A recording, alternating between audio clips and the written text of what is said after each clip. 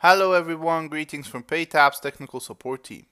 In this series, we are going to learn everything you need to integrate PayTap's Laravel package into your Laravel project.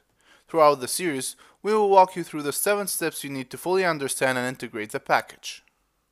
In this video, we are going to start with step 1 of the integration manual, which is setting up and activating the integration method. Before we start, please note that you can find the full documentation for this step inside PayTap's support portal under the article called Step 1 Laravel Package Setup and Activating the Integration Method. And now let's get started.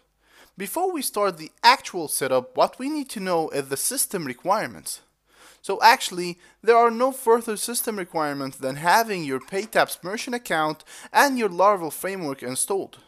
Please note that you need to have a Laravel framework of version 5.8 at the minimum, reaching to version 8 and above. Once you have your things installed, you are now ready to set up and activate the plugin. Let's move to the next part of step 1, which is setting up, activating, and upgrading the package. Here, you will find a step-by-step guide that will walk you through how you can install and activate the package, upgrade the package, and finally, you will learn how you can uninstall the package. So let's start by installing and activating the package. Inside this solution article, set up and activate the integration method, in step 1.2.1 of the Laravel Package Integration Manual, you will find a step-by-step guide that will walk you through how you can fully install and activate the package. So let's walk through it together. In order to do so, we have created a very simple Laravel project from scratch, a Laravel 8 project, and yet we didn't add or created any code inside it. So the first thing you need to do is to require the package through your Composer Dependency Manager. You will find the command that you will run for requiring the package in part 1 over here.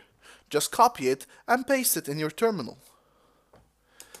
Now, after the command has done running, the package will be installed successfully, and the next thing you will need to do is to dump the autoload file. Here, you will just run the command composer dump autoload, and the autoload file will be dumped successfully. Then, the next thing you need to do is to navigate to the config file of your project and add the provider class inside app.php file. So here, we are going to copy the provider class, then navigate to our config folder, and inside it we are going to navigate to the app.php file, and inside the file over here we are going to reach for the providers array, and we will just add the provider class we have just copied over here.